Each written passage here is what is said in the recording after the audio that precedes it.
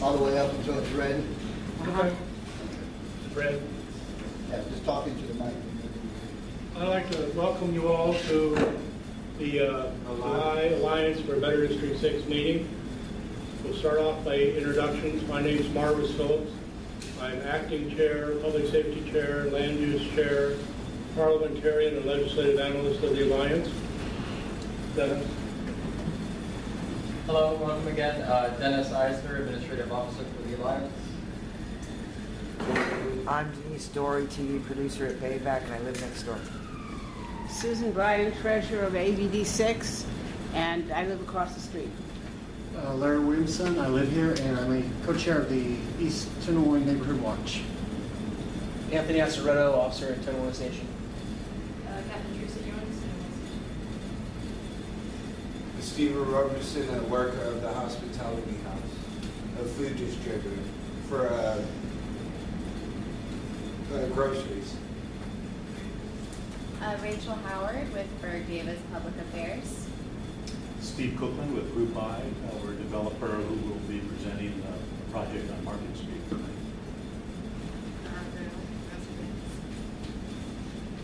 Stefano Castellano with SGC, Strategic Communications on the registered line. Jed Miner with JME Insurance. Tony Pimentel, SF City Watch. Dave Haas, Barbary Coast Collective Manager. Brendan Allen, the attorney for Barbary Coast Medical Cannabis Dispensary, 952 Mission Street. Oh, hi, I'm Ernest Radford, president of the SGC Residents Association and president of the Alliance. Okay, thank you all for coming. Our ground rules on the back of your agendas. They're simply, please we ask you to turn off all pagers, cell phones, electronic devices. This event is being videotaped, so we don't hear various things. If you do not wish to be on the video, stay behind the camera. No heckling or name calling. We ask you to create a safe environment which every participant feels free to speak by reserving any negativity. We ask you to speak responsibly, emphasize on the positive. Please do not interrupt another speaker or engage in side conversations or other distracting behavior when others are talking or speaking. This event is being sponsored by a nonprofit. There is no political campaigning inside the community room. We ask you to take your activities outside. Is there any on the third item on the agenda? Are there any additions to the agenda? Is there a motion to approve the agenda? I so move. Second. All in favor? Aye. Opposed? Abstained? The membership committee, this organization, next slide please. This organization is a membership-based organization. Our membership application form is on our website, abd6.org, and we ask people to go to that website if you want to join. We appreciate it. And I have a bag. Do you want to pass around? I forgot my collection bottle all the time. We have a collection bag. This is, we help pay for the printing and copying costs. We ask people to give freely of what they can afford, but not take money out of your pocket if you can't afford it. And we thank you. And we look forward to having you visit our website.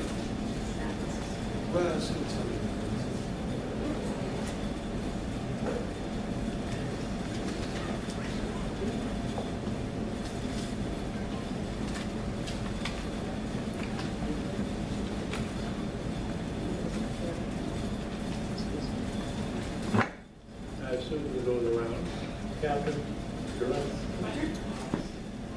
Here's your microphone. I'm good. I don't know. You guys can hear me? I kind of am loud, so I just don't like holding the microphone. So, here. Oh, yeah, turn it off for a second.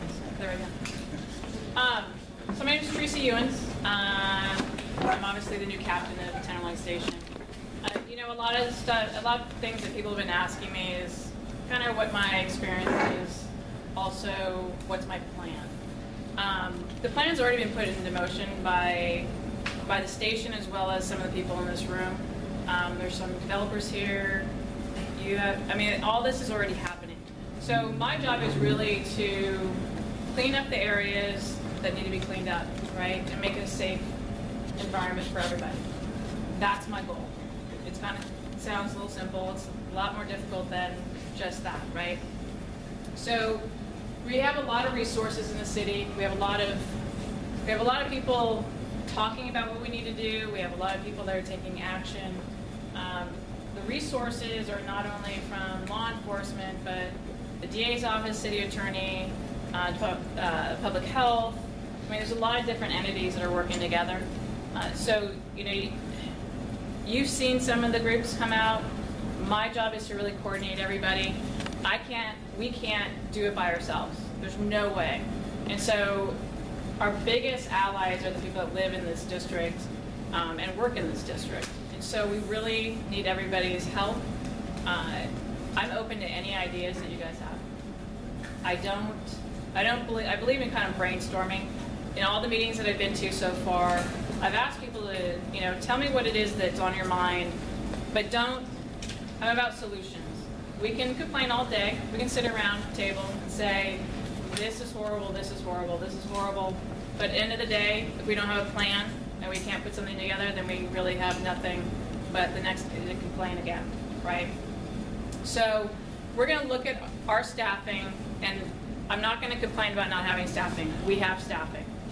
We have cops that are really good at what they do, and they've been doing it.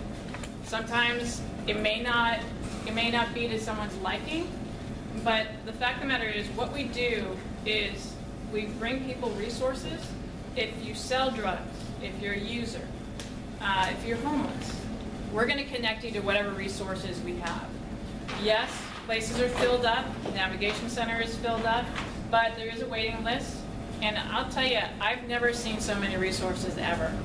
I've been doing this for 20 years. There are waiting lists, but there were no waiting lists before because we didn't have the services to provide. So we're really the in-between. We provide, we'll go up to anybody that we think needs services and we'll offer it. Do you want services? It's a choice. And either they're going to say yes or no. If they say yes, majority of the time people are saying yes. We connect them to what they're most comfortable doing.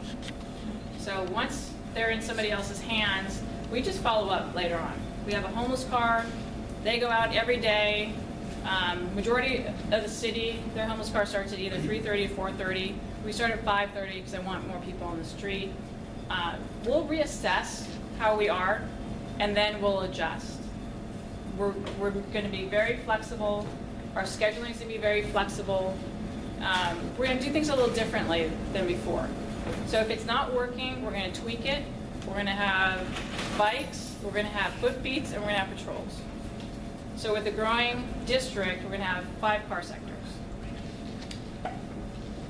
And really, those car sectors are going to be dependent on our ability to get around. So if there's an area that is, let's say, not getting the services that's needed, then what we'll do is actually adjust that. And we'll put bikes in the area. Sometimes, as you know, traffic is horrible, right? Can we all agree on that? So what's better? I used to ride a bike in the Mission. Our goal was to always be the first ones to every call. And we would literally be the first ones to every call because traffic is horrible. And so bikes are the best resources we have. Seeing people on Market Street, connecting with the community, connecting with the businesses, that's what we have. We have our foot feet. So in order for us to, for me, where I come from, you have to connect with the community. Each car sector is going to be responsible for their car sector. Now, consistency is everything, and so we really want to make sure that our car sectors, our beats, our bikes, they know the community in which they're serving. Makes sense, right? It hasn't always been that way because, as you know, our hiring was on a low end. So now that we have bodies, now we're able to actually put it out there our people can be consistent with the cars that they have as far as so there's car sectors. So we'll have consistent car sectors. You'll see the same faces in the car in that car sector. So you'll personally get to know them. Please talk to them. Just if you're developing, stop the cop on the street and start talking to them. Tell them what your issues are. Tell them what you need. And it's really that simple. So, like I said, I'm open for ideas. Last Tuesday of each month is my community meeting. I'd ask that everybody comes. I'd rather have standing room only.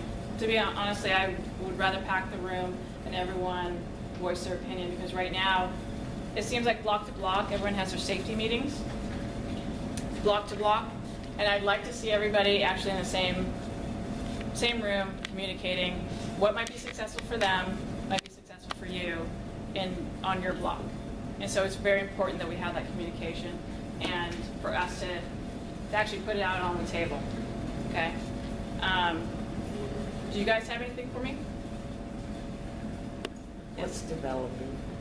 Development? Development, yeah, developer.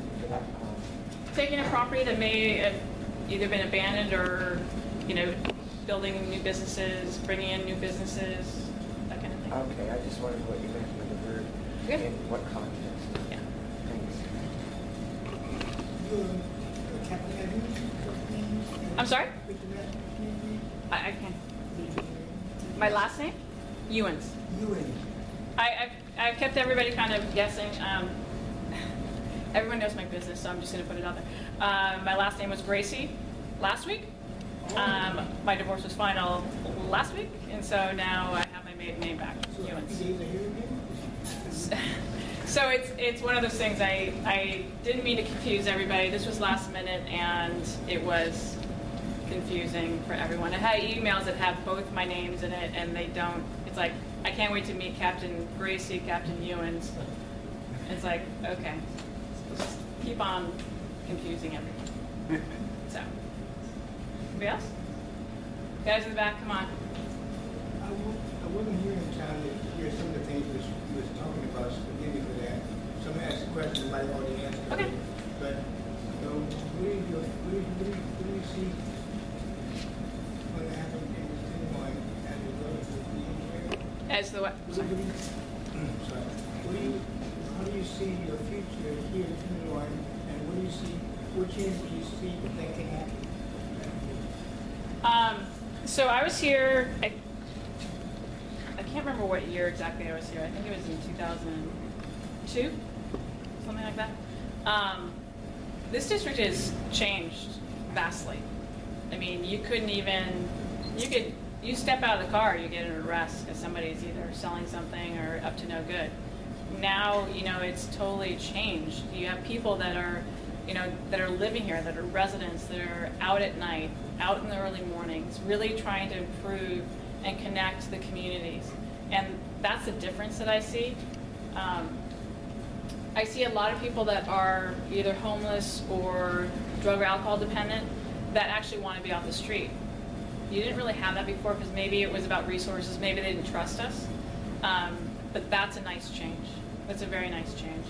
For our future, kind of cliche, it looks bright to me. But it looks really good. I mean, the district itself is going to be changing come Sunday. For those of you that don't know, our district is going to double in size. So, I think it's going to be the best district in San Francisco because you have so much diversity, you have so many different businesses and people, and it makes for a really good combination. And people are very serious about improving this area. And when you have that, it's nowhere but up. Q Street is a very strong drug culture. Whereas out in the open, where they can see it, you'll sell it and buy it. And going on continues. And where it has changed, yeah, because different people come down here, the problem still persists even from back there. And it's even more bold out front now. Even if these cars pass by, anytime they won't, but they might even know who's participating, but they don't do anything about this situation there. I've seen it. I know exactly what you're talking about. I have a hybrid car that the department gave me. And it's really funny. I was making them drive around with me. And the things that people do in front of you, we're in full uniform, but we're in a, what is it? Ford Fusion. Ford Fusion. No one would ever guess that cops are going to jump out of Ford Fusion. We confuse so many people, I can't even tell you. I mean, people will sell right in front of me. And do I need to, what? Go ahead, you can finish. Okay. So for the quick answer is we're discussing a lot of different programs, and we're gonna make changes. You know, I hate making predictions and promises, but we're gonna do our best to kind of think outside the box and come up with different ideas, different approaches, because we have a lot of people that are very, very experienced and really want to get rid of the problem, as opposed to a Band-Aid. I don't want to push it to another block. So, since the new district starts this Sunday, are we getting some additional resources? Yes, we are. Is the plan still to take some of the parking that's along the front of the park here along Lodecker and to transfer that to police parking only? That was kind of like the plan we discussed last year, but I just wondered if that was still, you know anything about that? I know a little bit. Let me ask you, would you rather have police cars parked on the street, or would you rather have people that are loitering to sell drugs, use drugs? I want to see the cars. I mean, really, it's your neighborhood. What do you guys think? We'd like to see the police cars. Cars parked, good. Cars The problem is they're not selling on that corner, they're selling on this corner. Right, which is why I'm posing the question to you. I mean, there's a lot of different ideas being thrown around about parking, but I really want to also hear how it's going to impact the community, because this is my third week, so I really haven't been able to have this discussion necessarily. Parking obviously is an issue. The building is an issue for as far as how many people we're actually going to eventually have in the station. So there's a lot of things that are going to be changing. We're not really sure what the overall approval is going to be for what they're going to provide us. We'd like to see the parking there. I don't see the police cars there. Okay. That's not really that many parking spaces. Right, anywhere. right. And I think the impact on the neighborhood would be positive. I live across the street, and we have a white strip in front of our place. We really need that for people to go to get in and get out, and the loading zone, because it's like, there's so many elderly people and their families drive them up. That's, and the thing is, that's kind of very important to us, that be not used. And what is happening with that now? Somebody said, some police person said to somebody that it was okay for them to park there. Are you across from the station or across from from the station? Oh, so you live across from our station? Yeah, Okay. we live. I'm sorry, I forget where I am. Yeah, so I mean, I'm just saying, Michael wasn't here, but he did bring that up to us. That we kind of like, the white things in front of the buildings, have to be for the people in the buildings. I'll apologize right now because I accidentally parked there thinking it was our parking. So okay, yeah. That was my car. Oh, okay. I'll admit Okay. I'll admit it. I was in such a rush that I didn't even, I know, right? You should. Anyways, no, we've already had that discussion. Okay, thanks. And there won't be any more cars there, and if there is one there, you can personally come over and talk to me, and I'll have it moved. Everyone keeps Thanks. pointing to him. What is He's had his hand up for a while. Yeah. Is that what you meant? Yeah. Okay. When the discussion was going around about expanding the borders, we were very thrilled that one was happening. And one of the biggest parts that we wanted to see was taking our border to at least 4th Street to encompass all of the BART station entrances. Because we have seen, as most of the officers have seen, commuter mentality on the drug dealing coming in and out of the city through the BART system. And I'm wondering if between your station and the DA's office, we can put pressure on the BART Police Commissioner's office to get the BART police officers to at least try to keep the drug dealers that get off